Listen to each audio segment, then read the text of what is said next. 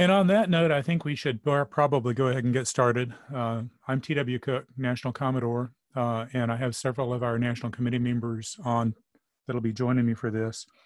We are recording this session, and it'll take a couple of days to make it available, but we'll push it out to the YouTube channel when we can. If you have questions, you can. We're going to have a Q&A session at the end, and I've saved up all the questions you've sent in advance, so we'll try to get through those. But if you have just a terribly burning question as we go ahead and unmute yourself and ask it. Otherwise, we'll try to get through the presentation part and on to the Q&A as fast as we can. There are a bunch of links to different things in here, and I'll send you a follow-up email shortly afterward with those, so don't feel like you have to scramble to write them all down.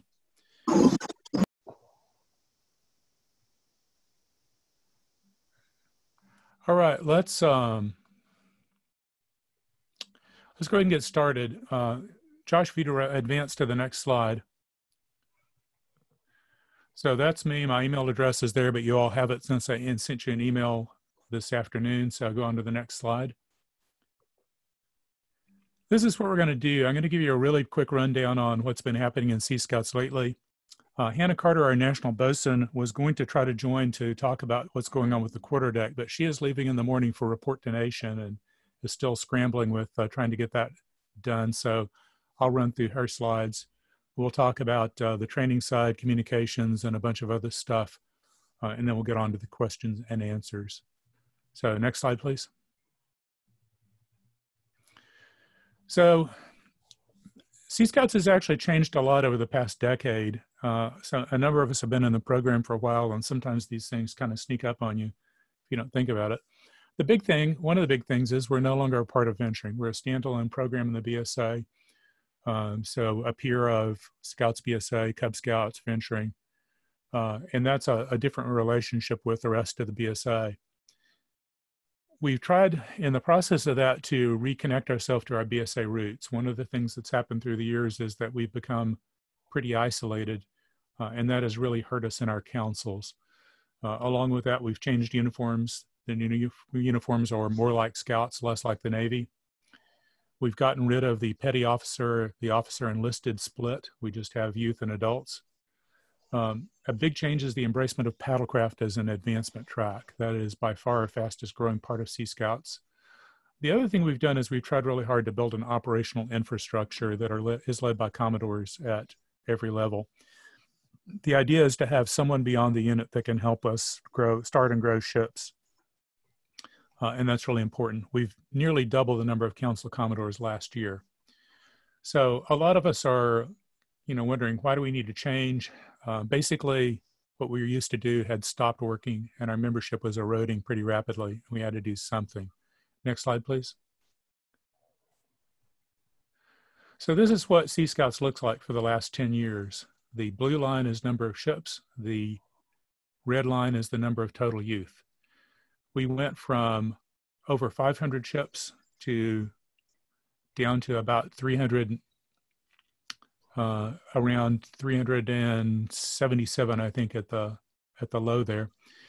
The good news about that is that what we've done has started to work. If you see that this last year, we flattened out and started to grow in number of ships. And I think the membership is going to turn around and follow that. So the changes are starting to work. But there was really doing what we've always done wasn't an option. And here you can see pretty graphically why. Next slide, please. So from pure numbers, we ended 2019 with 391 ships nationwide. That is up from 377 at the end of 2018. We ended with 4,095 total youth. That's down from 4,277 at the end of 2018. About 200 of that drop came from two very large units that were actually ROTC units rather than traditional ships that decided not to recharter with us. So the actual pure membership would have been just about flat. That's an improvement over the past decade, certainly, but we're still got to do better. we have to find ways to retain our existing ships, grow them, and start some more ships. Next slide, please. Paddlecraft are really important. The easiest kind of ship to start is a paddlecraft ship because it's feasible nearly everywhere in the country. We can retread a scoutmaster as a skipper. A lot of councils have trailers full of paddlecraft that could be used. And the other thing is that it's just not as scary to BSA professionals. Scout executives look at the notion of large boat sailing, large boat like 50-foot boats, and think of that as big expense and liability, exposure. It's not necessarily, but it looks scary to them. Paddlecraft don't look any scarier than a scout troop. So we're looking for opportunities to promote those ships. That does not mean we're abandoning sailing or any of our traditional stuff, just that we're also growing elsewhere, and that's how we're going to expand the program. Next. Everyone has noticed by now that the uniforms changed. We have only one official uniform for youth and adults. That uniform was introduced 9 years ago now. It was called the New Century Universal Uniform, and 4 years ago, all the other uniforms were discontinued. If your ship is still on non-standard uniforms, we'd really encourage you to transition as soon as you can. We're a small program, and uniform fragmentation makes us look even smaller. It also makes it really hard to convince National Supply to support our uniforms when not everybody uses them. One of the implications, BSA marketing has a policy that discontinued uniforms can't be used in marketing or promotional materials. That's a BSA policy, not a Sea Scout policy. But that means that marketing related things like National Flagship, those ships are required to wear the official Sea Scout uniform. There will not be any significant changes to the uniform in the foreseeable future, so don't be scared about standardizing on it. It's not going to change. Next slide, please. All right, as I mentioned, Hannah can't be here, but I wanted to run through a couple of things the National Quarterdeck is working on. So next slide, please. They have tried really hard to come up with a growth plan for 2020. They pushed out a youth-led recruitment drive for membership. There's some prizes that they're working on sorting out based on growth. There was an email push. One of the things they've really tried to do is to figure out how to get in touch with the bosun of each ship. So they've asked for ships to set up an email address that they can share that'll get handed down to the next bosun as those transitions happen. They've also, the youth have actually been pushing pretty hard on uniform standardization. They produced some videos on that. And one of the big deals is that they really wanted to have a national Sea Scout event where everyone could come and get together and do stuff together. As we looked around, they conferred with their colleagues on the venturing side and made a decision that the most efficient way to do that would be to collaborate with them. So we're basically having a Sea Scout sub camp at Venturing Fest this summer where Sea Scouts can get together. That allows our youth to learn how to run an event like this from people who've got it figured out. But it also gives us a really cool event that we might not be able to run on our own. So I'd encourage you to push your kids to take a look at that. Next slide, please.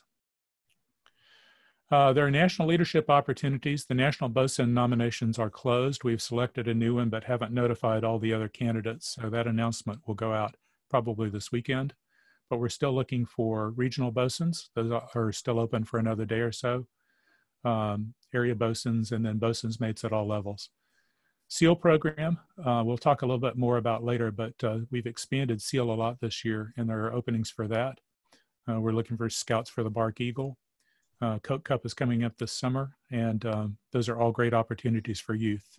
Next slide, please. So I want to switch gears and talk about training and program. Cassie Johnson had a conflict and couldn't be here. She leads this subcommittee of the National Committee. But there are a few things we really want to feature. Next slide. SEAL I mentioned. SEAL has been refreshed for 2020. It's offered in twice as many locations and for the first time ever in all 4 regions. We've also got not just sail and powerboat opportunities, but paddlecraft and whitewater rafting opportunities. So that's a big change. The other change is that the scoring has changed.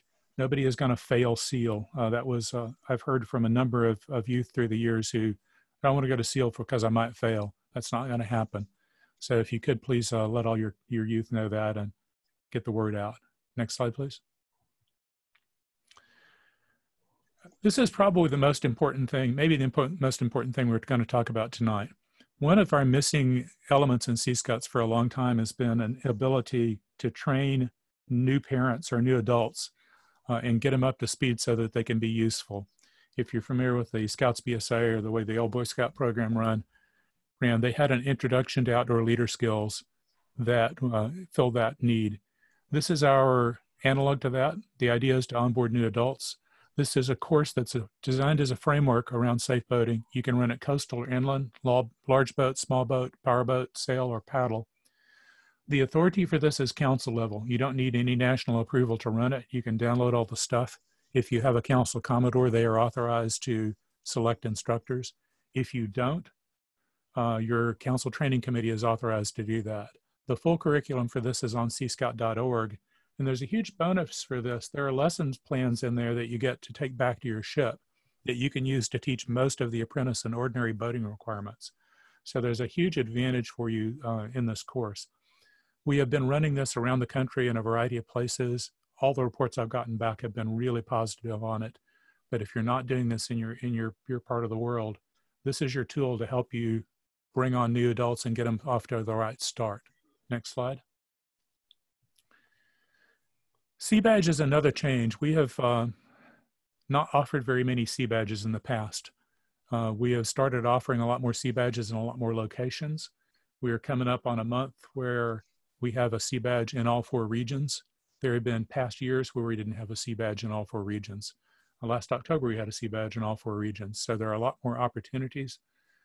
This is a great way to help our existing adults, but it's also a place to send adult leaders that are maybe interested in Sea Scouts and would like to learn more. So cscout.org has got the complete schedule of the approved courses. There are a lot more that are being planned.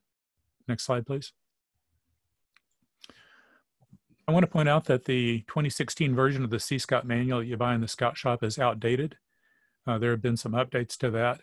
We did this as a loose leaf manual for a reason. You can go to cscout.org, look in the Manual Resource Center, download and print the errata pages and just swap them out in your copy.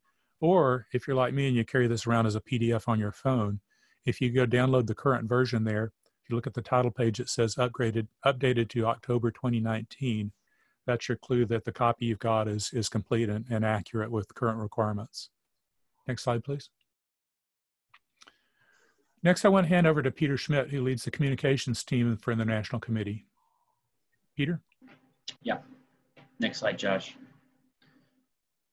So we just want to talk about 2 or 3 key resources we have on the website. The first one rolled out about 2 years ago, the Best Practices Library. I know there was a question submitted in advance about this, but here we've got several things from PDF documents to webinars to videos, and then even sort of articles about things that ships or councils or areas have done that worked really well for them. There's 4 documents about building support in your council. There's several things on the recruiting that were done in the last year under Josh's lead and social media. There's, a recent one submitted in New York about a Sea Badge course that was focused on a certain community group, and it was offered in Spanish. So these are all different things that have been tried in different places that worked. So we've got 60 people in this call right now, and I'm sure each of us do something a little different in our home units and things that might be unique that we could share. So not only go and check out what is there, but look around at what works for your unit that might be helpful to other units, and you can submit that. At the top of the page, there's information on how you can submit that to us. The next thing, Josh, is our program updates. So another frequent question that we got, or that we frequently see like in the Facebook group, is someone might say, well, I didn't know that changed, right? So we started tracking these, and it goes back to about 2016. Every major change that's been made, whether it was to the requirements, to awards, updates to the manual, new program training releases. So we update this every time. So every month or 2, if you navigate there, it's accessible from the main menu at the top under updates. You can check there and see if something missed. Now, most of these also get sent out with the Commodore's Corner or end up as, main page news articles on cscout.org. But, it's helpful to go and check and see if you ever need to check. I know there were several people saying that they missed the May 2019 manual updates, so this is a way you could maybe check to make sure that something didn't slip past. So we try to keep this as up to date as possible. The last thing is the calendar. It's pretty underutilized on the website. Josh, next slide. So if your council or area is doing an event, you can add that to the calendar. It sort of shows what's going on around the country. Maybe if there's not an open line of communication, no area Commodore, and other people in, outside of your small local area don't know about an event, it's a way that others can find out about it or be inspired, to create events, that. So anyone can submit one. Just click on the day, and then you'll see that button there that's highlighted in red, create an event pop up. Pretty simple to add. That's all I have. If you have any questions for us, you can reach any of us, me or the other people on the communications team. We're just support@cscout.org, and that gets routed to our help desk and generally pretty fast to respond. That's everything I have. GW. All right, going to hand it over to Bruce Johnson. Bruce leads the relationship subcommittee of the National Committee. His primary responsibility and focus this year has been on our Coast Guard auxiliary relationship, and I think he'll talk primarily about that. Bruce? Thanks very much. Next slide, please. This shouldn't come as news to anybody, but we have an agreement between the Boy Scouts of America and the Coast Guard Auxiliary that makes the Sea Scout program the official youth program of the Coast Guard Auxiliary. Next slide, please. Now, here are the key things that you need to know about that agreement. Coast Guard Auxiliary flotillas and divisions are encouraged, but are not required to charter Sea Scout ships.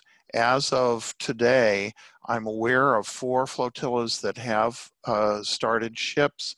I know that there are dozens that are in the process of doing that, but I'm not exactly sure what the timeline is.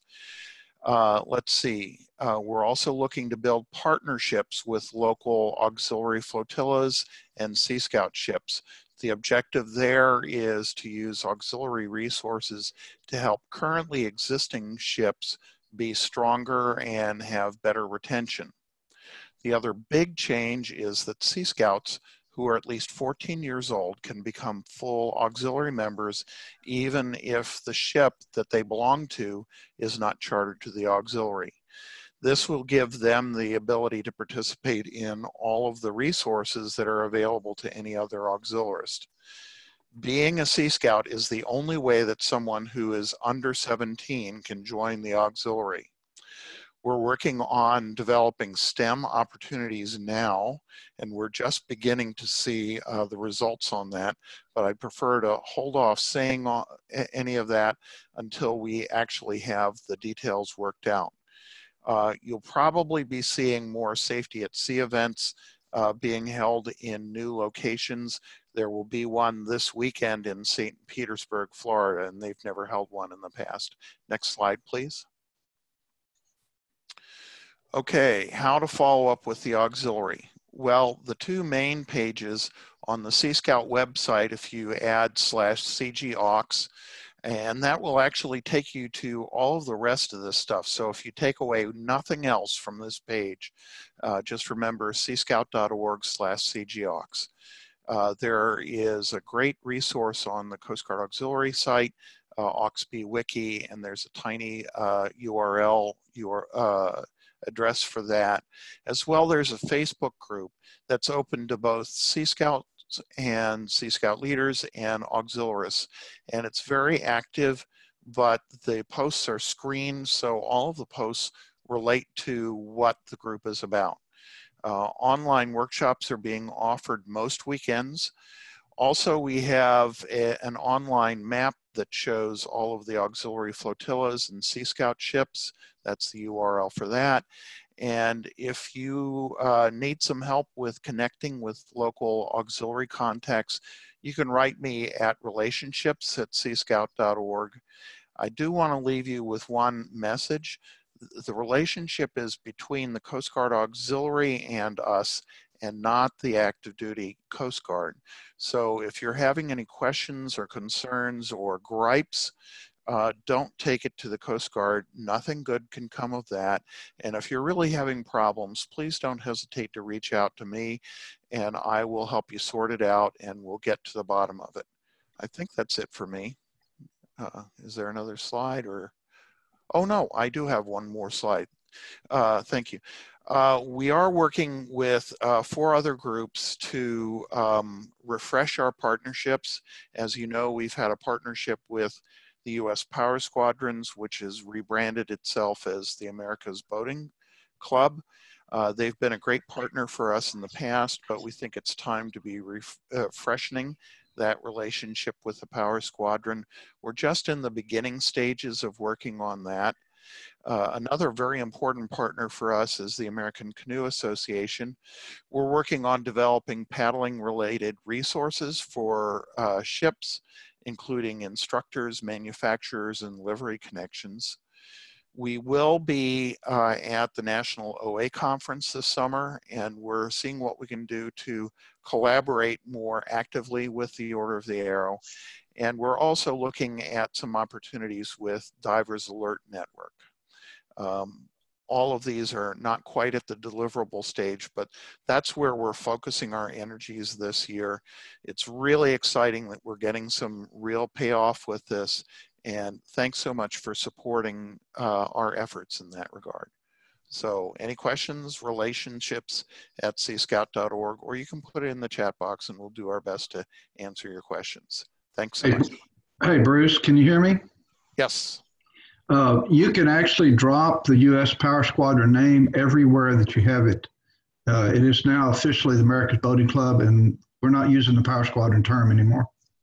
Okay, well, that's good to know, but the agreement that we have between the Boy Scouts of America and that group is with the U.S. Power Squadrons. So that's probably yet another reason why we need to freshen that relationship so that we're talking to one another the way we want to be.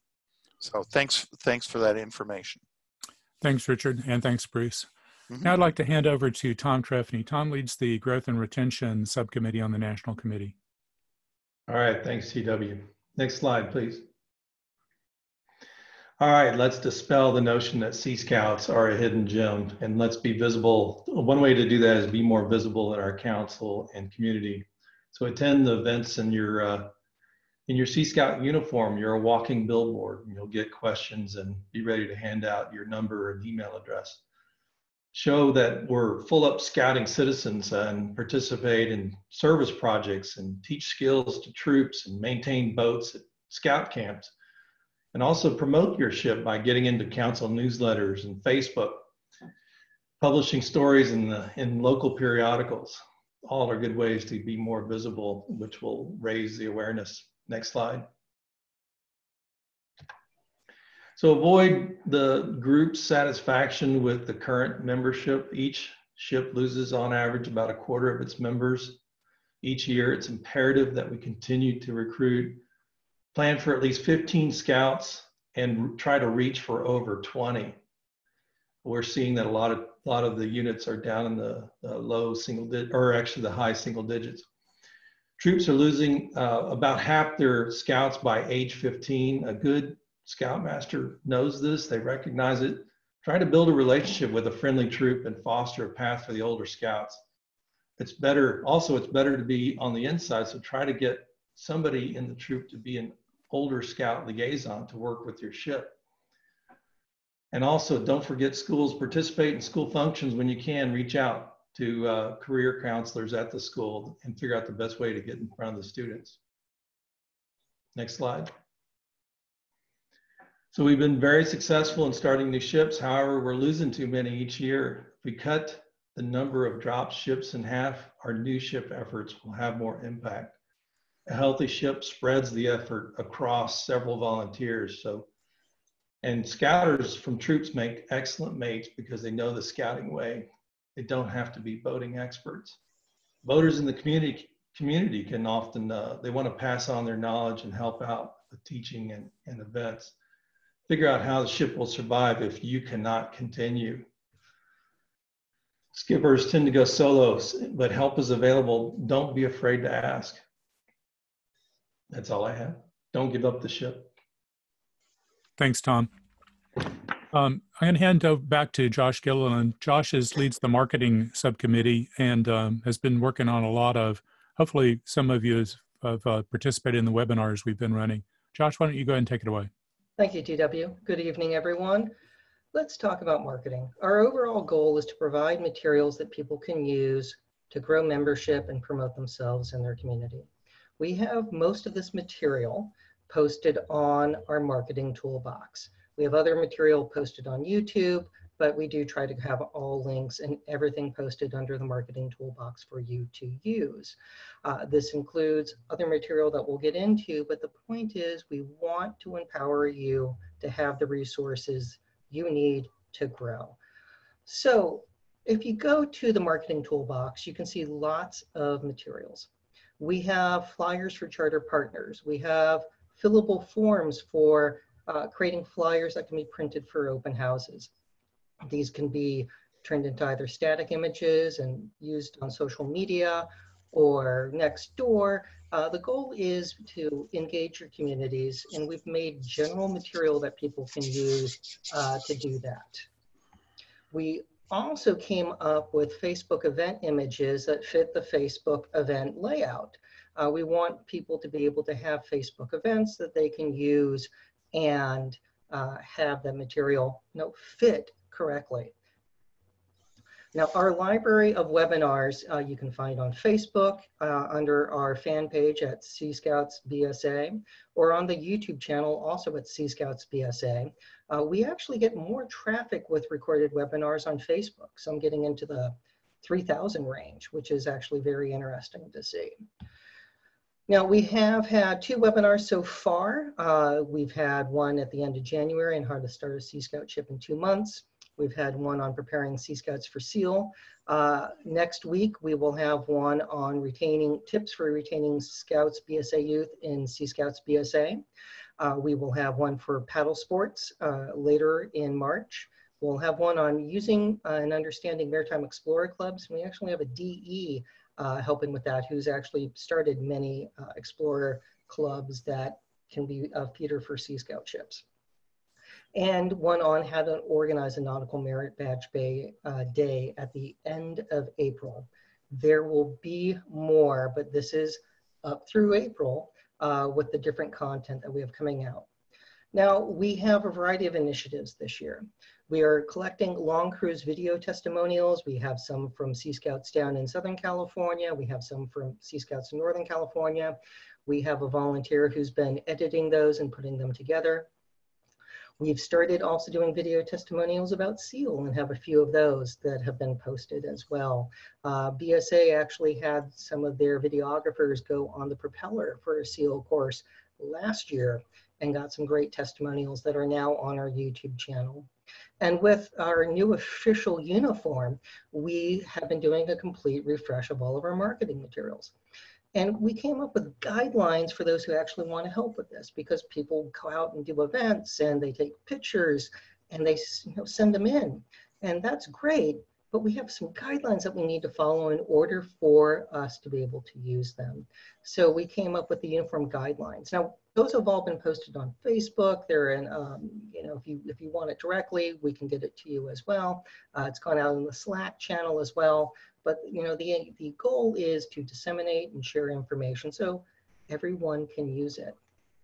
Now, our integrated marketing campaigns that we have for this year are designed for new Sea Scout ships and starting new units and recruiting. So on one half of this, whoever's not muted, please mute themselves. We have the National Outdoor Committee report that highlighted how the BSA Scouts BSA lose youth who are between the ages of 13 to 15. 50% drop-off rate. However, if those young people get into Sea Scouts, they stay in the program. So our message is your next adventure. And we've been designing content that has that phrase, your next adventure. We're looking at getting neckerchiefs done that have that as well. TW actually got a few woggles made that have that, which is really cool because, you know, going out and visiting a troop, being able to hand out something that shows Sea Scouts is your next adventure carries that message to young people that we're the next adventure in scouting. On the starting new ship side, we have Just Add Water. We've been working really hard with a charm campaign to help professionals and council executive boards understand that Sea Scouts is not an exotic program that's hard to run. You just need to add water. And what do most scouts at camp do? They get on the water. They're in canoes, they're in kayaks, they're in stand-up paddle boards, they're doing the motorboating merit badge. So our message is just add water. And with our focus on starting new ships in landlocked places with stand-up paddle boards and kayaks, it makes it easy. It was great to see that the Denver Area Council has been a model council at starting new units and growing ships, and they've actually made CSPs that say just add water on them. They're doing some really neat things in Denver to grow Sea Scouts in one of our mountain states. So with that, I turn it back over to TW Cook and stand by and we'll answer questions at the end. TW? All right, thank you. Let's run to the next slide, please. So I wanted to talk to you a little about things that are coming up. This year, our relationship with the OA has changed. Now that we're welcome there, we can elect youth into that. And accordingly, we're going to have a large Sea Scout presence at NOAC. We've also are working toward a large Sea Scout presence at the National Annual Meeting in May. That's in the DC area. We don't expect to make any significant changes to advancement requirements, uniforms, or really much of anything else in the Sea Scout manual at this point. We're doing kind of bug fix work, but there won't be any particular changes. We do plan to continue evolving the training. Next thing up is an update of ILSS that hasn't been refreshed in about 5 years, and it needs to get a little bit of work. So that's going to be undertaken this summer. Bruce mentioned the Coast Guard Auxiliary relationship. Right now, the biggest thing going on is the nationwide interest there. There are at least, we currently have 4 Sea Scout ships that are chartered by flotillas and at least 20 that are in discussions around the country. So that's going to be an enormously significant factor in the growth of Sea Scouts over the next couple of years. Next slide, please. So I mentioned this earlier, but applications are still open for area and regional bosuns. We really need good candidates for that. SEAL is critically important. This is by far our best youth leadership training. It's a fantastic adventure opportunity as well as a leadership opportunity. We'd really like you to send some youth to that. Bark Eagle still has, we still are taking applications for that. National Flagship Competition is still open. And I also want to mention the Sea Scout Leadership Awards. Those are available at the area, regional, national, and council levels. Anyone can nominate anyone for them. So if you look around you and see a worthy youth or adult, consider filling out a Sea Scout Leadership Award nomination. I'd like to also ask that if you don't already subscribe, you subscribe to the Commodore's Corner newsletter. You'll get a notification every month or so, or more often if something important happens. If you go to seascout.org, look under updates, and you'll find the link. Next slide, please. So my asks going forward are just a few simple things. As Tom mentioned, alluded to earlier, don't ever brag about being the best kept secret in scouting. It's really stupid to brag about our terrible marketing in the past. We're going to quit hiding, be a visible representative of the program in the uniform. I'd really like to see every ship commit to a growth goal, a net gain of a couple of youth in 2020. If you don't have a Coast Guard auxiliary connection, you should make one. And then maybe most important, build a relationship with the non-Sea Scout volunteers and professionals in your council or area. We need to be an asset to them and not a liability. The picture you see here is of David Williams, who's the Scout Executive of Great Smoky Mountain Council, who showed up for the first day of summer camp in that uniform. So go get your Scout Executive to do that. And if you can, we're probably in pretty good shape in your council. Next slide, please. Now I'd like to hand it over to Owen. Owen is our National Director of Sea Scouts. He has just landed at the summit, and I think he's got enough connectivity to present. So Owen, would you like to take it away? Thank you, TW, and thank you everybody for joining us tonight. Josh, next slide. To echo many of the things that that our presenters have mentioned tonight, I'll hit on a couple of those. Just want to give you a couple of just general program updates, things you may or may not have heard coming out of the national organization. And just with regards to our newest program, STEM Scouting, will be rolling out in the next year. There's still a lot of discussion about how STEM Scouting will also integrate within our existing programs, but this is actually STEM Scouting labs, much as we have packs, troops, ships, crews. These will be STEM Scout labs. And again, you'll see this roll out over the next year. It's a different registration model. When somebody signs up to be a STEM Scout, they actually pay $250 at the time. That includes all their materials for the year. It's shipped to their home. It's a much different model. So you'll see and hear more about that coming out as we go. We're under a lot of board direction to streamline and simplify all of our programs. And by that, I would bring that back to some of the comments made tonight. Being relevant to our own organization is probably one of the greatest challenges all of our older youth programs have. And that's true for Sea Scouting, that's true for venturing and exploring as well. Making sure that we find the relevance and we tell folks how we're relevant to the programs they most readily identify with, whether that's Cub Scouting or Scouts BSA. Our year-end national membership didn't have growth. I mean, we didn't have significant growth nationally, but we did with units for ships, and that's a big note. That's a big thing to tell folks about. We know that we're about to take a large organizational hit with our LDS membership. Though the LDS Church officially did depart at the end of the year, that actually won't happen on our rolls until March. And so just know that'll be you may see a bit of a ripple and discussion of that in your councils. NOAC has already been mentioned, so I'm going to over that, and I believe a couple of folks have mentioned our presence for National Land Use meeting already. Josh, can you advance the next slide? This is just, and again, some of the things that have come up tonight, some of the perceived barriers, and I use the word perceived very intentionally because I think some of these are legends that have lived out there and that you know better than I. But this is what many folks think of, a Scout executive, a DE.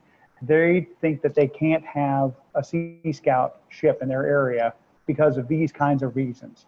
And I think it's up to us to continue not being that best kept secret, but to make sure we're relevant and we have relationships with our local units. I saw some of the chatter coming up on the chat group.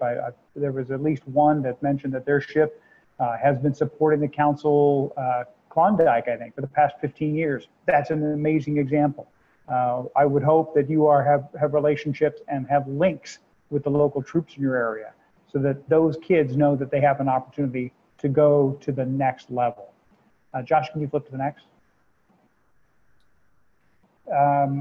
This is a visual that really shows what older scouting programs do. The first row of those red signs, that's 29 months. That's a representative of 29 months. That's the average tenure for a member in the Scouts BSA troop. Right now, all the data that I've got up here is really based upon boys because we don't have enough history with girls in Scouts BSA. So this is primarily on the male youth. But we know that we lose 50%, half of our Scouts BSA membership between 13 and 15. The reason, and we survey them every couple of years on exit surveys, the reason never changes. It's because they're tired of hanging out with 11-year-olds. That's not the fault of the 11-year-olds. They're 11. That's what 11-year-olds do. We've all been them. We've all had them. 11-year-olds tend to irritate the best of us sometimes. But to a 15-year-old, that's not who they want to hang out with. They want to hang out with an age group of their own. If they join venturing, if they join Sea Scouting, they will stay in the program an additional 16 and a half months. That's 57% increase in retention. That keeps kids in the programs. That means scouting makes that big of a difference to those kids. One thing that we couldn't figure out how to show in this data, that 50%, those kids who ended up joining back in, the data researcher that had pulled this for me said one thing she had noticed is almost all those kids had dropped from troops and then re-entered into older scouting programs. So these aren't just kids who slid from one program to the next, they left scouting. And yet they came back in because there was a new adventure, the next level was offered to them. Josh, can you put the next slide, please? Oh, I thought I had one more in there. I think I had a slide that missed it. There was one other piece I wanted to be able to share with you, and that is on, we know that in Sea Scouting and in venturing, we have a large number of multiples, youth who are primarily registered elsewhere. And when we ran those numbers this past fall, just know that about 40% of the male youth, 40% in our older youth programs in Sea Scouting and venturing, are primaries and troops. And that's okay. I mean, I would love for them to be primary in ships, but the fact that they're staying in scouting, because they are involved in an older youth program makes a huge difference. And I think helps to combat the old story. The Scoutmasters are afraid they're going to lose all their kids to older youth programs, when the truth is they'll lose them anyways if they don't. So thanks for all you're doing. Don't give up the ship. Don't give up the good fight. And I believe, TW, we're now back to you for some Q&A. Thank you, Owen. I asked you to send in questions in advance, and quite a few of you did. So I put those into the slides here. So let's go ahead and slide into that. There were a number of questions that were about insurance and about our council doesn't want to own our boats anymore. Frankly, I'm surprised that any council still owns boats. That transition has been happening for a while now. So everybody probably, if your council owns your boats, you probably need to be coming up with another plan. On the insurance front, that's a complicated world. If you go to seascout.org and search for insurance, or follow that link right there, there's an insurance fact sheet that was produced by BSA Risk Management that tells you exactly where you do and do not need insurance. So that's the official word from BSA Risk Management. I have to caution you that could change. As you know, this bankruptcy thing is going on, and probably one of the things that will be impacted is insurance, but nobody knows quite how right now. For the moment, that fact sheet tells you everything that we know about it. Someone asked about how to do activities with other ships, and I think the real issue is how to find other ships. I'm not completely clear about that. But if the question is how to find other ships, there are a couple of ways to do that. One of them, Bruce talked about seascout.org/cgox. One of the things that you'll find out there is a map that shows all of the auxiliary flotillas and all the Sea Scout ships in the country. So if you're interested in seeing what ships are around you, that's one way to do it. Possibly a better way is to talk to your area commodore. All of them have contact information for all of the ships in their areas. So maybe that will help. There was a question about, is there a forum or resource for units to share best practices? There are two things there. The resource that Peter showed you earlier, the best practices library on seascout.org, is the sort of official repository for stuff. And I'd encourage you to write things up and turn them in there. There's been a lot of contribution there. There is also the Sea Scouts BSA Facebook group, which is pretty active. And if you just want to have a public discussion forum, that's your best bet. If you go to sign up there, it will ask you a couple of questions. You have to answer, the moderation team will insist you answer those to get to join. Basically, are you a real Sea Scout, and do you agree to follow the Scout Oath and the Scout Law, or what the sense of them? The reason those are there is because we get a lot of attempted spammers wanting to join the group. So please bear with us and answer the questions. But that might be your best bet. Go ahead. Coming to you. Yeah, Doug Meacham, Northwest. From the area level, you can ask Tom Tiffany about activities with other ships. He actually came up to the Northwest here and chartered one of our sailing boats for how long was it, Tom? A week. And I think that kind of thing is very useful. And we do try up here to share among ships and even meet each other on the long cruises, which I think is very useful. Thanks, Doug. Go on to the next slide, Josh. So This one was pretty broad. BSA is lacking tools that help units plan and communicate. There's Scout Book, but it doesn't have any way to share documents. In my opinion, that is great because it would probably be terrible if it did. There are lots of ways to share documents. A lot of ships use Google Drive. If you have an EIN, an identification number that you use to get a checking account, you can use that to get a Google for Nonprofits account that will let you share documents that way. There's lots of other ways to do that. There is a National Sea Scout Slack server. If you're interested in that, let me know and I'll get you signed up for that. We can add people there. There's a lot of collaboration tools out there. It's not necessarily true that they should be owned. I guess I'll point out one more. There's the Scout Book forums. There is a Sea Scout forum there that gets some general questions, but it's primarily about Sea Scout support and Scout Book. This bottom one, National's emphasis is all about numbers and membership. Don't care about quality program. That really isn't true, but the quality program alone isn't enough. And I showed you a graph that shows you exactly the result of the if we build it, they will come plan, which we used to have. We are actually investing a lot in quality program. That IELTS new training that we've done is an example of that. And we'll continue to do everything we can to support you in providing quality program. But we really have to go consciously work on increasing membership or we're going to die. That's as simple as that. Next slide, please. Keller Cook. Yes. Hello. Go ahead. This is Tony Anderson from Ship One up in Buffalo. Hey, Tony. An issue that we have every year when we re-charter is the fact that there's an insistence that you have a minimum number of individuals with the ship having the ship as their primary chartering organization. Yes. And the issue we typically have is most of the scouts that we get, the Sea Scouts that we get, have been along with the troop, and they don't want to make us their primary chartering organization because of their rank advancement with a particular scout troop. And in many cases, the scout troops, through their fundraising, end up paying for their renewals and their insurance and everything else. Sure. So if they come over with us, then they have to pay. And I really think that whole, I realize what we're trying to do. We're trying to get more youth involved. But with us, it's been a handicap because our chartering organization, which I'm one of the trustees for, we deal with water-based recreation for people with disabilities.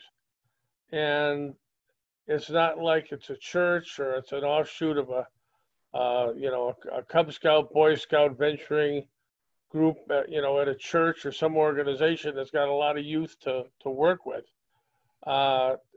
It causes agita here every year if we've got somebody that drops out. And right. So working with, I appreciate the challenge, and it's a common problem. Our units tend to be pretty small, and we tend to come from elsewhere. The Scout executive has some ability to adjust that. So one option might be to go sit down and talk with their Scout executive and explain the situation. Our membership pattern tends to be pretty different.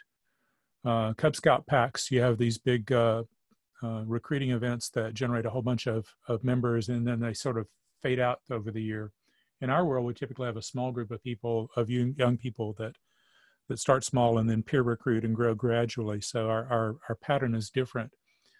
And sometimes you can get a Scout executive to support you in overriding that. But that's really your best bet. The Scout executives have a fair amount of power to adjust those requirements if they choose. Okay, well, in our situation, this past year, we had our first quartermaster Congratulations. Award. And it was the first quartermaster award given out by the council in over 30 years. And this young gentleman was also an Eagle Scout. It is the first individual that the council has had ever that was both an Eagle Scout and a quartermaster. Now our current bosun is an Eagle Scout, and now that he's finished that tour, he wants to work toward bosun. But our council, we're considered an aggravation to them. We go into the council store, and they hardly know that Sea Scouts exist. District executives kind of ignore us. We're getting a new council executive. I'm hoping to work with him this coming spring as soon as he lands next month. But not only are the troops afraid that we're going to steal scouts from them for our ship, but the last council council executive we had did not want to support us, even though every week of scout camp I'm out there in my Sea Scout uniform talking to the scouts, all the scouts at our Camp Shelkoff, and doing tri-scubas for all of the scout students or the scouts that are at camp. All right, Tony, we need to get back on the schedule here. I certainly feel your pain, and that's not an unusual story. I'd be happy to talk to you offline and maybe help you try to figure out how to attack that. And if anyone else has thoughts, please feel free to share them in the chat. But let me try to get through the rest of this list. We're coming up on the top of the hour, and I promised everyone to try to finish at least the main part of the program by then. So one question came in about how to handle extreme growth by more than 200%. I have no idea how to handle it, but I hope it's a contagious problem. Recruitment ideas for U.S. Coast Guard auxiliary charters. There's actually quite a bit of stuff out in the resources that Bruce pointed you to there. I don't know if, Bruce, if you want to add anything to that other than to refer to the sites that you've got. I just want to mention that really the recruiting ideas for ships that are chartered to auxiliary flotillas would really not be significantly different from any other Sea Scout ship. There's a wealth of information on how to recruit on the Sea Scouts BSA website, and we do refer people to that information from Auxby Wiki. So have a look at the stuff that Peter has put together. It's really good. Thank you. So there were 2 or 3 people that ask about advancement requirements to include options for scuba ships. Until recently, we really just didn't have enough of those. We're starting to see more and more scuba ships coming along. I don't think that we have the expertise on the National Committee to do that, but we're really interested in supporting it. So what I'd like to do, if you think you do have that expertise and you'd like to work on a team to make a proposal for what that advancement would look like, send me an email, and if we can put together 2 or 3 people that have the experience and in the interest in doing that, I will certainly take a proposal for advancement requirements for scuba to the National Committee and see if we can make it happen. The deal is, that's not my thing. I don't know what they would be, but if you do, and will help me with that, we'll see if we can get it done. Yeah, this is Tony again. I'll work with you on that. All right, send me an email and remind me about that, and we'll get you on the list, okay? Okay. So someone asked, is there a chance we can make it so skippers can fill out an application and register new youth online? That actually came into being about 2 years ago. If you go search on Google for Be a Scout Unit Pin Management and read the process, the part you're looking at is about how to set apply status to active. If you do that, people can search for your unit on Be a Scout, they can find it, and youth applications can be submitted online. And the next question was about where do I find spars, or can we not get them anymore? we have stopped supporting spars from national because so many people told us almost everyone has gone to Scoutbook as their tracking. There are very few people using them, so we're not going to be providing them. There are a few people that are still maintaining them. If you ask in the Sea Scouts BSA Facebook group, some of those people will send you one, but that's not something we're going to continue to support. Next slide, or is that it? One person asked, do most ships have annual or semi-annual elections? My experience is that it's about 50-50, some of each. And then the last one was how to help my council build a Sea Scout committee to support our ship and future Sea Scouters. The Best Practice Library has a number of articles about that. The other thing I would refer you to in the webinar series that Josh mentioned, there was a webinar on best practices for council commodores, which has quite a bit of information on this as well. You can find that either by searching the site or looking at the YouTube channel. That is the end of the pre-submitted questions. So I'll open it up for anything else that anyone might have. TW, this is James Ward, Ship 1, Mobile, Alabama. I was curious how many other ships other than mine are sponsoring a Sea Scout Academy, which, you know, we picked that up from y'all there in the Houston area. And I was just wondering how many others do the same thing. There are events similar to that, maybe not by that name, around the country, a number of them. Anyone got one that they're running that want to talk about?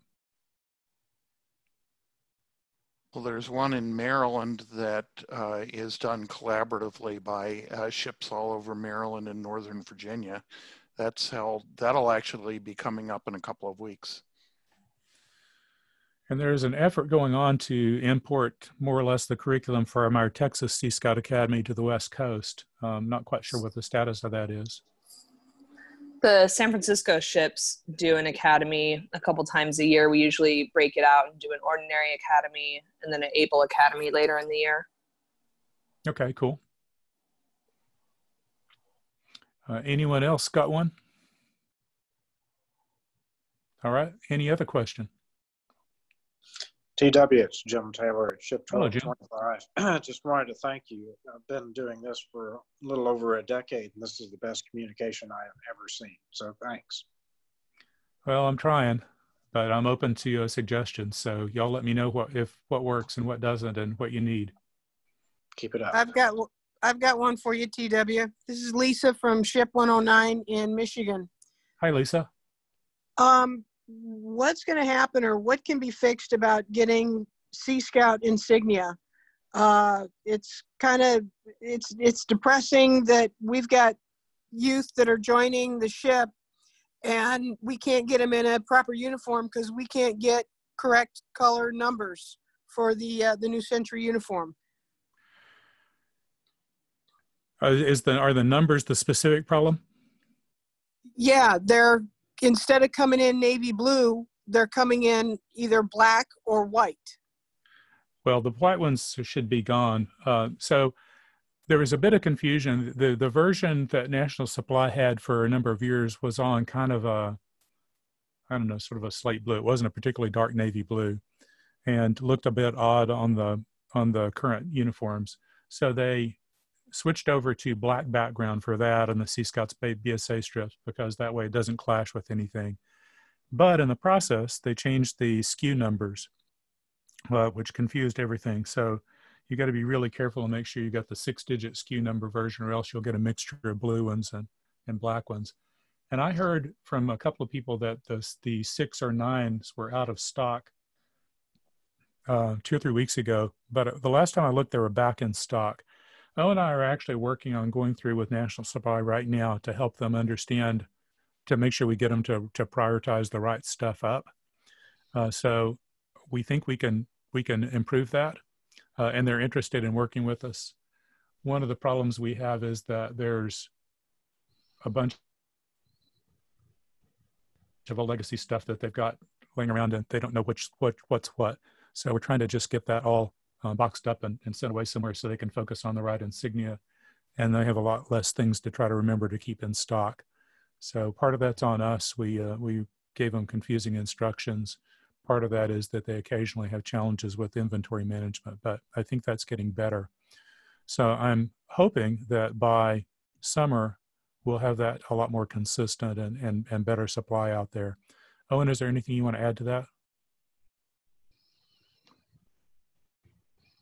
TW? Just a minute. Let's see if Owen may have disappeared on us. All right, go ahead, Richard. Nope, here, just had to get to the right screen.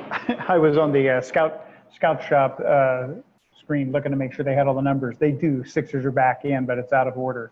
TW, you covered it right. We're trying to get them to clear out old inventory. And our largest desire is to make it a one-stop shop.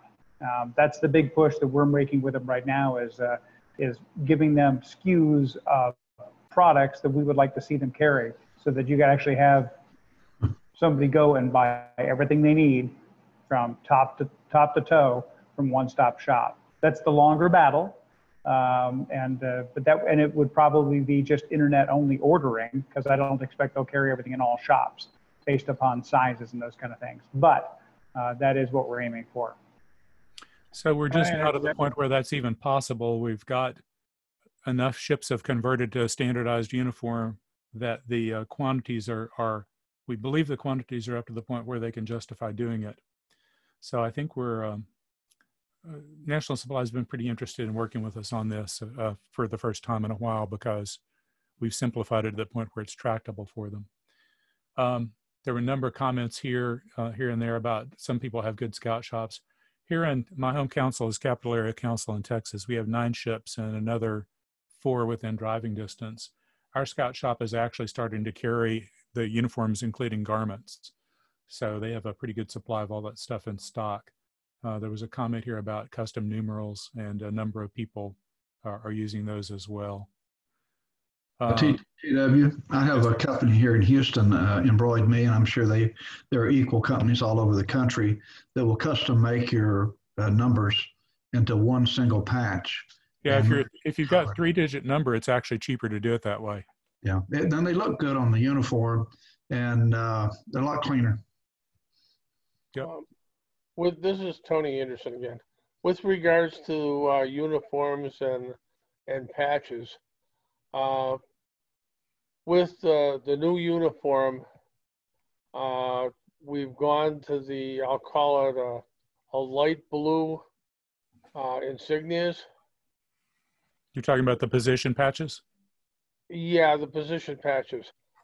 Should we tear our old ones off of our uniforms and put the new ones on, or what should we do? Yes, you're talking about these ones like that. Yeah, here's why. The old position, I did a test at CBadge this past weekend and put up a slide with 6 position patches, old style, and a group of 40 participants, of which at least half had been in Sea Scouts for a while. Nobody had any idea which one was the mate and which was the bosun, which of the 3 2-star ones were which. Even in Sea Scouts, we don't know what those things mean. The nice thing about these things is that they have words on them, so people can come up to them and read what they mean. So if you're dealing with the rest of BSA, these are critically important because of that. Nobody likes the color very much, but that's not going to change, so get over it and peel your old patches off and put those on. Thank you for the clarification. That's kind of funny because I just teach them that there's a star and a bar and a star and a stripe. You can try that, but I did a test at our rendezvous on the Mariners quiz a couple of years ago. I put what I thought was a gimme question on it, asking them a multiple choice question: which insignia has a bar in addition to a star? Less than a quarter of the kids figured it out. So the kids don't have any idea about that. So if our own kids don't even know what their skipper's insignia looks like, we just need to put the words on it. Even if they do, we're trying to be present in the rest of BSA. Our national bosun, about 4 or 5 years ago now, the year when we're really in the midst of this transition, told me that she said, I really like the new uniforms because when I show up at an event, instead of people look at me and it's like, why are you even here? Because they think I'm not some kind of scout. They they pull around, look at my sleeve, read the words National Bosun and say, hey, you must be the national bosun. Nice to meet you. And that experience actually applies to a lot of us. So use the position patches that look like we're scouts, not the other ones. I've got Other a questions? quick question. This is Derek Cogburn from Ship 1959 in Annapolis. One of the questions that I have is, how do people manage all of the multiple opportunities and responsibilities that are being placed on the Scouts? So even tonight, we've talked about Coast Guard Auxiliary, we've talked about the Power Squadron, we've talked about them supporting council activities, district activities, Klondike Derby. There's so many expectations. We had the Venturing Officers Association come to our ship meeting on Tuesday, trying to get our Sea Scouts involved in those activities as well. Plus, these are mostly high school students with, tremendous homework responsibilities and sports responsibilities and so forth. So how are people coping with this sort of avalanche of opportunities that are pulling at our Sea Scouts? So that's a great question. One thing is we need to teach them time management. But the other is we have to be understanding and realize that school comes first, and that they have a certain set of priorities that are ahead of everything that we do. Beyond that, I don't know. Does anyone want to make a comment on this? I would like to. My background's in theatrical. I'm Leon. I am the skipper of the out-of-charter SSS Rampart in Newport, Oregon, and the COR for 399 in the Dalles. My background's in theatrical design technology, and as a result, I learned event management as a college class. And the first thing that you did is you set a date and a time, and then you let the details flow in the next 12 weeks. And if you can teach them to set a date and a time, it's 6 months out, and the next 12 weeks, all the details will be put into place. They only need to know where to go and when to be there to begin with. The details can be established at the event. It helps if they can get the details beforehand, but it doesn't necessarily have to work that way. They don't have to plan, the point being, they don't have to plan the whole thing sitting down in one shot. They can plan a little bit at a time and work it around their schedule. Simple as that. Put it in the calendar, put the details in later. Simple. Thanks. And Melissa, you just typed a comment into the chat, but you want to talk about that for a second? Sure. We have, as I mentioned earlier, two of our scouts are in the OA and they're vice chiefs, and they get called for stuff. And so we try to keep things fun and flexible without being super harsh on them. I have a lot of college kids in our ship. And so we offer, if they can't make a meeting, we offer that they can call in to a conference call and still be active in the ship. They know of all the details. And if they can make it, great. If not, then we just support them in anything they can do that they, if they can't make it because of something else, we support them and, cheer them on in any way we can. But we're also understanding to everything that they have to do, because we understand that they are teenagers and that the life's pressures that they're under is more than when we were kids. W, can I just expand on that just a bit? Go ahead. I was skipper for 19 years, and what I found, yes, all of our kids are really, they have a lot of demands on their time, and what I found was that the more supportive the ship was of them, the more supportive they would be of the ship and of their Sea Scouting involvement.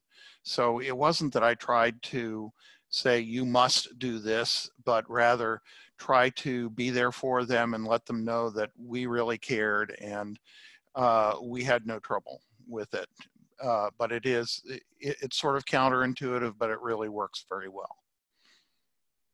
I have to agree. We have those kids that the ship is their safe space, because they're so much more excited to be part of the ship because we're understanding of things where maybe some of those other things that are not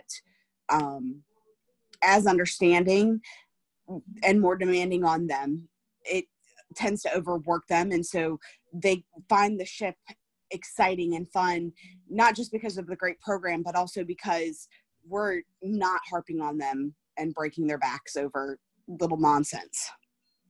So if I may interject, I'd like to, if Skipper Tamara Sokolov is still on, they have an open house next month, and they have, a lot of people signed up for it and a really strong game plan. Tamara, could you share what you've done so others could try replicating it in their home councils for their own springtime recruiting activities? Yeah, I mean, I don't know how much time we have, but the main thing I did this time around was I spent, honestly, probably a couple of hours online going through every single school in the San Francisco Bay Area, or San Francisco school district, and went to their websites and got a list of contacts and blasted out a flyer for our open house to every middle school and high school PE teacher, class teacher, principal, counselor, and anyone that seemed like a logical person who might pass on information about Sea Scouts. And I got it posted in a ton of school newsletters, handed out to parents at parent-teacher conference nights, and stuff like that. We have a bit of an easier way of recruiting because we can reach the middle school kids because we have a Maritime Explorer Club as well. And that is new for us, but already a huge source of membership. We've had it chartered for about 3 months, and there are 15 kids in that. And nearly 40 of our RSVPs are for kids that in that age range. We already have a few that are ready to graduate up to Sea Scout. So it's kind of becoming a membership stream for us. But really just getting the word out to as many people as possible has been kind of key. And it took a bit of work at first, but it's now just flowing in. Well done. Yeah, thanks for sharing that. Sounds like it's going to be fun.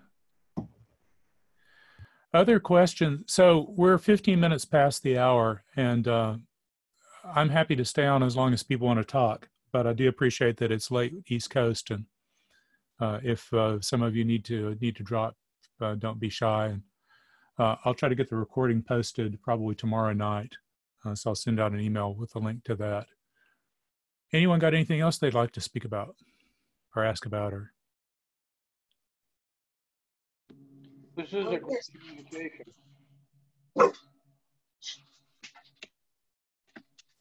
This is Tony again.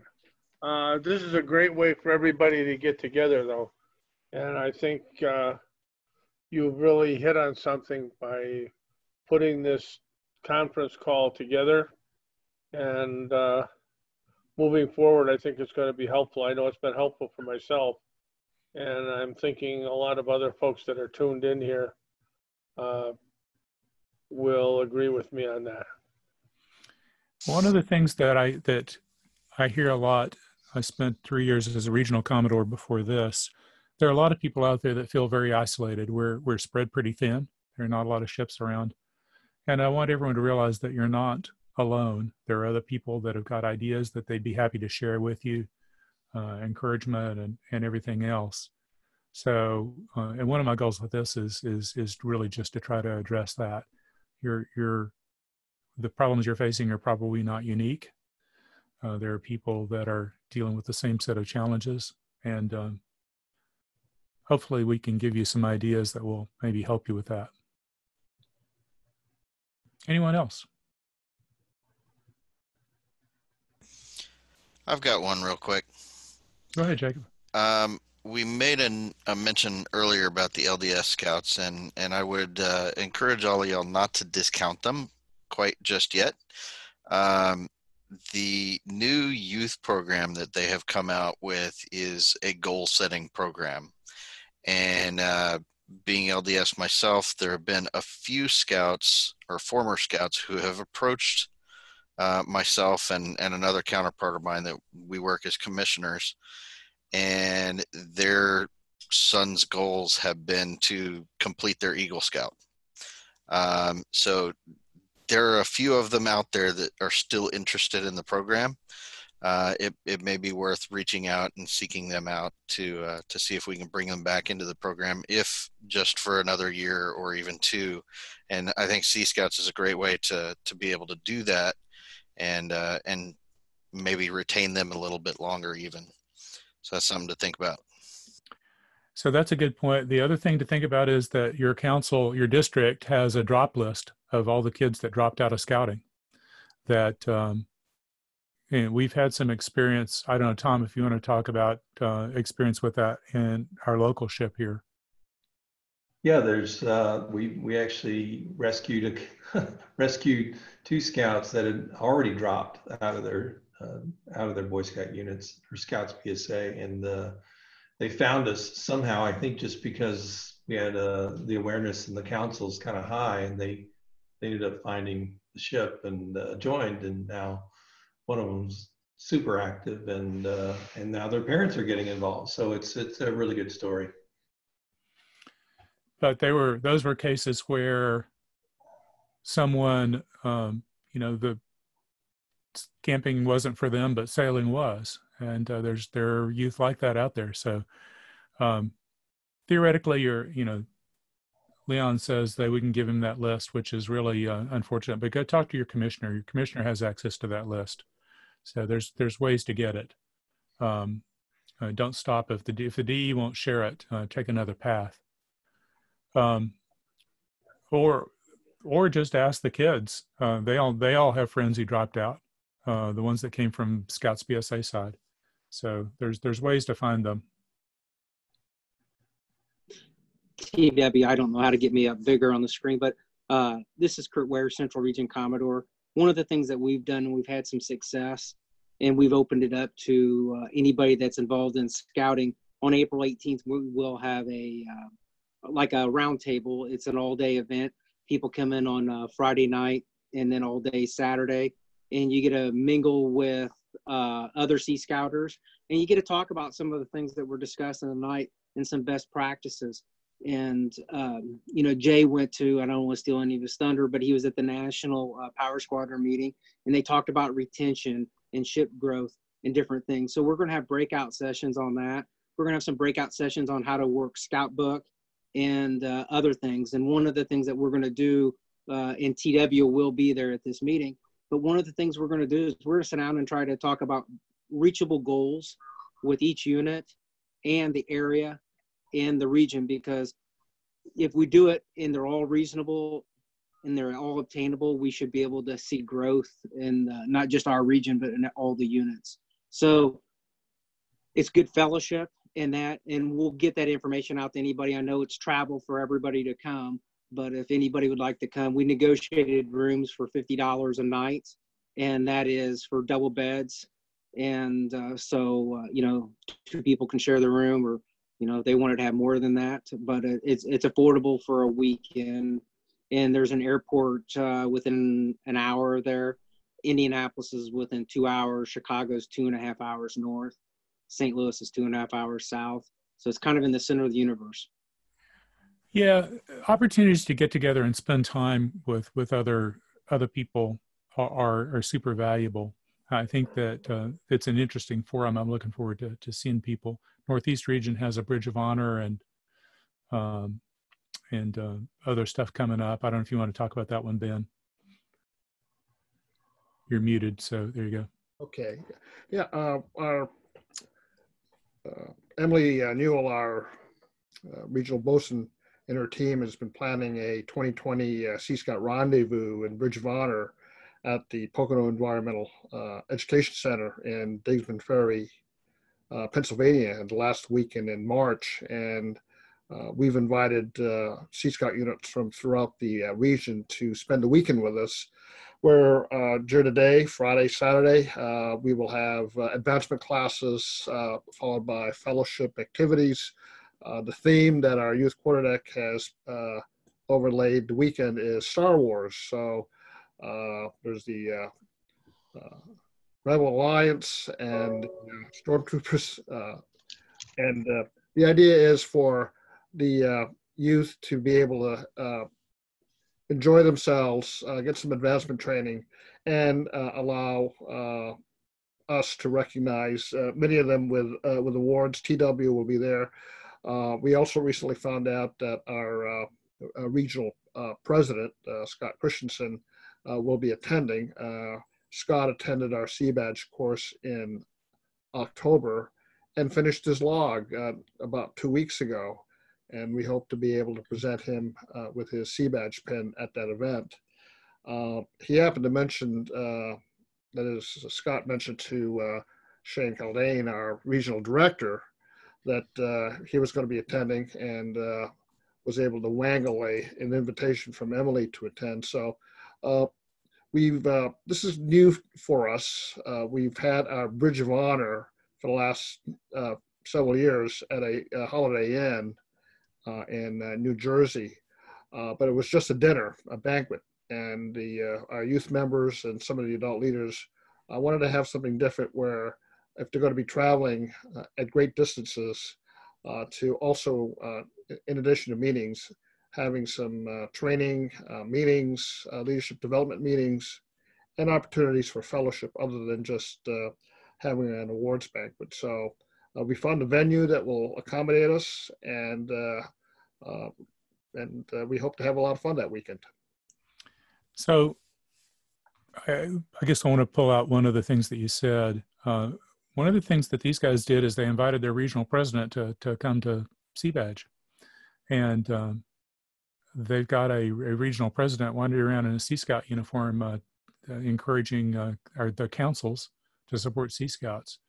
So I think one of the things that we do a poor job of in general is interfacing with the council, the areas and the regions, not just the professional side, but the volunteer side. Regional presidents are pretty useful guys or gals that get around to a lot of councils, and having them speaking for us is very powerful. So I think Northeast Region has really pioneered that, but everyone else ought to be thinking about that too. How do we build those connections? Whether that's your council president. So how many of you have invited your council president to go sailing with you? Approximately 0. So take that as a challenge. I know we had until recently, area director for Area 3 got invited to go sailing with Sea Scouts down in Galveston Bay, and went around and talked to every Scout executive in the area about how fantastic it was. So that one simple invitation in a half day on a sailboat generated enormous goodwill across multiple councils. So don't be shy about offering things like that. So this open house we've been hearing about over here in the chat in San Francisco sounds like the sort of thing that someone should invite council president to. So you might think about that as you're on it. But they don't have any idea we're doing these things. These are cool things. They're fun for everyone. They're influential on the kids. So use them to generate goodwill in our councils and in our areas. TW? Yes, sir. May I speak about my spring long cruise? If you must. Well, it's an opportunity. Go right ahead. No, it's like a Sea Scout Academy, but more. Yeah, we've put this on. This is my 10th year participating in it, and I'm the director of the event now. And what it amounts to is units from all over come down to Galveston, and we have classes in the morning, and we have on-the-water activities in the afternoon, and we get a lot of rank advancement. The kids teach the kids, the adults supervise, and we get a lot of rank advancement. Last year, we had 627 individual rank advancement items signed off at this event. And so it's worthwhile time to spend with kids. So if you have anyone in this part of the country that might be interested, have them come on. I'll put the link in the chat. And that's something that evolved. The original version of that was just a couple of ships getting together and sharing some resources. and it grew to 3 or 4 ships, and then it's grown into something much bigger than that, right? But that Oh, yeah, yes, it has. Yes, it has. that started as just a collaboration between a couple of skippers.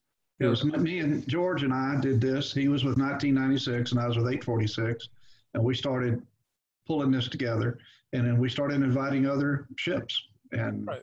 it's grown. So, But yeah. it's, that you don't have to start with a full blown event like that. You can start with find another, buddy up with another ship and make something happen and grow it. Thank you. So thanks for that. Anyone else got anything you'd like to share or ask about or anything else? I'd like to, I guess, maybe the question to Tamara or any other folks running the Maritime Explorer Club. What do you have those kids do in that program versus the ship? Or do they meet? Do they commingle? Do they meet separately? And how often do they meet? So for our group, first of all, the really big thing about it that's been good is that I've had about 4 of my 21-year-old adult leaders run it. So they've kind of graduated out of Sea Scouts, looking for things to do, and they're loving having a job in Sea Scouts for them. They don't meet with us. They meet at the same location as us, so there's some overlap at our Sea Scout base on Saturdays, but like someone mentioned earlier, 16-year-olds hate hanging out with 11-year-olds, so we try not to be a burden on the normal Sea Scouts. They met tonight. They did some knot tying and some basic parts of the boats and played Pictionary with parts of the boats. So we've kind of modeled it after the apprentice requirements, but dumbed down a little bit more and then added in a few more of the fun, ordinary requirements. And we're just kind of building it as we go. I'd be happy to share with anyone what our little Explorer manual looks like. But it's basically the apprentice requirements plus compass and relative bearing, parts of our specific boats, etc. And then our weekend activities are really just a series of field trips. We've gone to the local Coast Guard base. We've gone to check out nearby tall ships, aquariums, things like that. And we'll sprinkle in some kayaking days, sailing with the Sea Scouts, and just kind of mild on the water activities. Awesome. That sounds pretty good. And if you want to share that manual, if you'll send it to me, I'll share it with everyone. Will do. Thank you. Anything else? So I see a couple of U Seattle guys up there. There must be something going on up that way. Jeremy? And whoever's with you. Al here. Skipper Al Bruce. Hi. Hey guys. Hey. What's going on up that way? Well, we're doing our spring planning. We're working on our rendezvous. We're working on a salt adventure. We're working on seal. We got plans going for opening days and just getting the boats together. Doug Beecham and I talked today about working on some recruiting plans and ideas for that area. So it's been a good productive week for us up here as far as the planning and augmentation is set up. Boat's doing well. We're cleaning up the waterway. It's a good time. Good weather today. Sounds excellent. Good to hear it. Anyone else want to share what they've been working on? Yeah, I mean, Doug Meacham, Northwest. We are developing a relationship with a local wooden boat group, the Center for Wooden Boats, and I found that to be very useful. We have been involved with their wooden boat show, which was useful for us. And I encourage everybody, whenever there's a show, get in there. We have also worked with them and their boats because they have a lot of resources. So Sea Scout ships do not need to have a lot of their own resources. There's plenty out there to use. Thank you. All right, anyone else got something to pipe in with?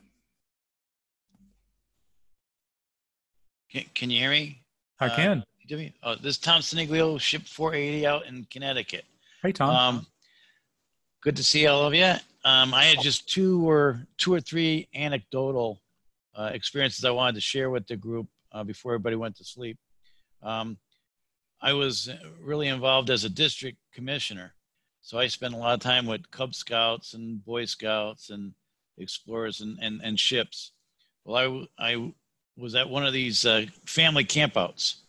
And this happened actually 2 or 3 different occasions. And I would, notice that there's a young lad that's, maybe a tiger or a wolf scout, but then he's got an older sister that's like 14, 15 and kind of like a babysitter. And they said, I hate camping. I hate bugs. I hate this. I said, what do you think about sailing or going on the water? I would love to, but I can't afford the lessons. I says, well, we have a program. You don't have to pay for the lessons called Sea Scouting. Well, that basic elevator speech I did 3 times. And one ended up at the Merchant Marine Academy and the other 2 are at the Coast Guard Academy. So it's basically finding a niche because they were bored. I mean, they were kicking stones and looking away and their eyes lit up as soon as they said, you mean I don't have to do camping? I don't have to be with my little brother. I can do my own thing. So please don't forget that everybody has a brother or sister and sometimes they don't want to be with them. Yeah, so great point. In fact, I mentioned a national bosun that I had a conversation with Patches. She showed up because a tag along her brother was a Boy Scout. And that led to her being national bosun, and quartermaster. I think I used to try really hard to recruit sisters of Boy Scouts because they were exactly as you're describing. These days, they're all working on their own eagle, and we're going to see an interesting inversion right now because there are a number of girls that have gotten or almost gotten their quartermaster. They'll be quartermaster first and then eagle, which is not the normal order. Mm-hmm. But that's going to be really fun.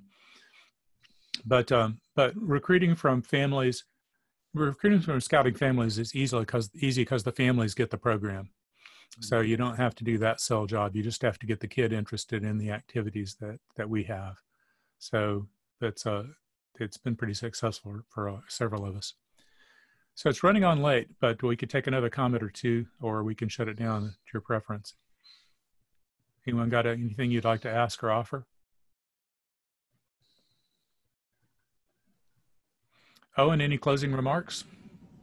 It's late there at the summit. I'd just like to know how many of you would like to do this again? And if so, how often would it be helpful?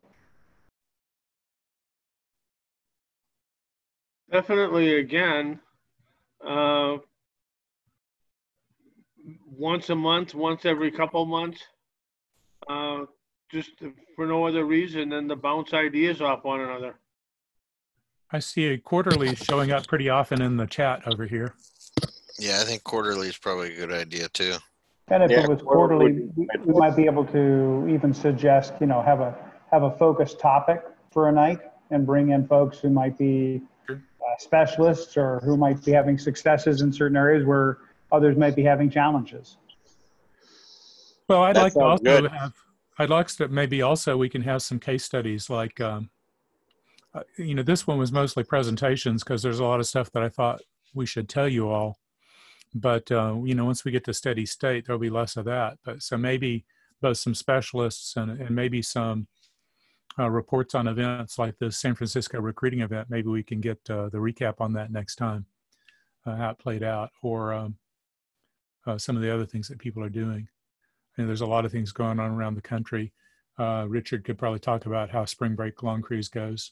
We'll be done past that by then. The other thing the Youth Quarterdeck is working on an agenda for a similar event for bosuns. So we'll be getting on the email out to all of you as soon as we get that schedule. But they're planning at this point after spring breaks wind down a little bit. They plan to do something similar. We'll have a new incoming quarterdeck, the national quarterdeck and regional and area quarterdecks all change over on June 1st. National bosun selection is done but not announced. The regional bosun selection is coming up in a couple of weeks. So by the next time around, we'll have both the new and the old quarterdeck that'll be able to participate in that. And they've done some good stuff this year. This is the first year we've really had a really fully functional quarterdeck at the national level, and they've done a lot. So maybe we can get some reports from them as well. Would it be useful to hear what's going on for you all to hear what they're doing? Yeah. So, okay. I'll talk to Hannah about that. She is on her way to represent Sea Scouts to the nation starting tomorrow. So watch the usual scouting blogs and Newswire and stuff for the ongoing reports of that. All right. GW, one more time. Yeah. Tom Single again. Hey, Tom. I'm not sure if the rest of the members on the call know, but I'm the deputy for public affairs for the Coast Guard Auxiliary. So I'm in charge of the new the publication called The Navigator and Nav Express, which is not only the online but also printed and handed out to all the congressmen and senators and all the stakeholders for the Homeland Security and the Coast Guard. So any pictures of youth, especially diversified youth, having fun, smiling on the water as a Sea Scout, I would love you to overwhelm me with those photos, captions, and stories. And please, anybody on the call and anybody who dropped off, just give me the who, what, where, when, and why. I'll make up a story that reads according to what was given to me, and I'll send it back to you to edit. And then once I get your approval, I'll forward it up the chain to get printed. And I think between the BSA side of the house and the Coast Guard Auxiliary and the other partners that we have, there's got to be some kind of a newsletter or something that we can pass along to give to the Boy Scouts and these other organizations to see what we're doing, because they don't realize you're having fun until they get wet. Sounds like a great plan. That's a great publication too. So it's a very professionally done publication. So anything we can do to get featured would be great. So, and that's true for everyone. I'd love to have. We've got great cooperation from Brian on scouting. And from other places in the BSA, the auxiliary has been great about publicizing us, but so is BSA to the extent that we have provided materials for them. So don't be shy about sending stuff in. If you can't figure out where to send it to me. If it's an auxiliary thing, I'll send it over to Tom. But feel free to use me as a focal point for that, and I'll get you in touch with the right people. We'd love to have some material. TW? Yes, sir. We just did our Sea Scout Academy in January, you spoke of a minute ago. To give you an idea, we had 148 youth, 84 adults, 32 different ships, 13 councils in 7 states that were in attendance at this event. So this is a good thing to do. If y'all it was can the do most fun one yet. Fun one yet. So I thought it was wonderful. Yeah. So that was a great event. All right. Any other last comments before I shut it down? If not, thank you all for joining. Yeah, someone said something. Is there any materials that are specifically targeted to our districts? We've got a new Roundtable commission, a bunch of Roundtable commissioners, and they've challenged me to put something together to show what Sea Scouts and other high adventure programs are doing that are different than just the Scouts. I've had some pushback from some of the leaders in the district about Sea Scouts being detrimental to their programs, but those leaders have since been removed from their places in their units by their charter organizations. So now I have new interest from the leadership side in knowing more about it. Is there anything, a 2-minute video I can stick on a projector and shoot at the wall? Anything like that available that you know of? Josh, you want to talk to that?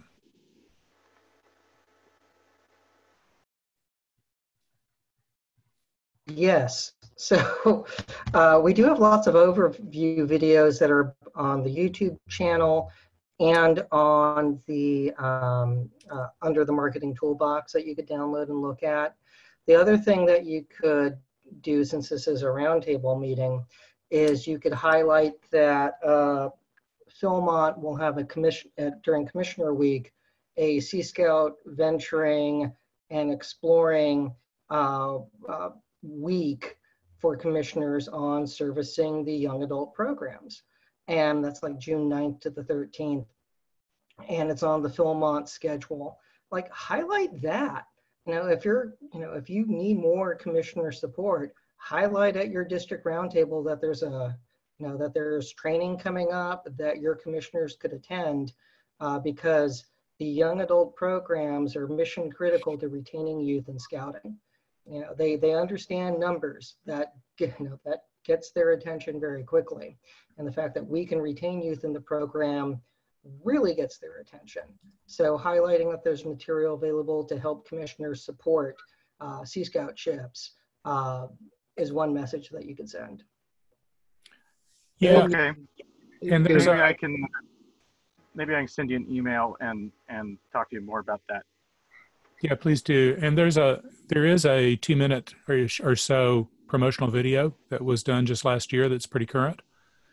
All the videos that we've been talking about, if you go, there's a Sea Scouts BSA, all one word, YouTube channel. Yeah, I'm on that channel. All of them are out there, but there's a decent promo video out there that might be helpful to you. Okay. So the other thing, I guess, we're seeing, there's so much membership pressure in BSA right now that councils are a lot more open-minded about where they get their membership from for the most part. So a lot of, I'm seeing a lot more interest in a variety of councils in older Scout programs. The chart that Owen showed you from the conference, that was from the outdoor conference last fall, I believe it was, that showed you the membership extension from enrolling a kid in our programs. That information is, Scout executives are starting to pick up on that and starting to realize that, it's a lot cheaper to just keep a kid than to have to recruit a new Cub Scout every time you want more members. So the enlightened ones are getting it. And I think it's still an uphill battle, but we're making more progress on that than I think we have in a long time. All right. Early, I'm going to shut it down this time. It's we're an hour and 45 minutes into this. Thank you all. 36 of you stuck it out with me. Thanks for that. Everybody's got my email. I would love to hear from you about what would be useful, suggested topics for future ones, and anything else. So please use it. Thank you all and good night. We'll see you at the next one. Josh, if you go ahead and shut it out down. Aye, aye. Thank you all.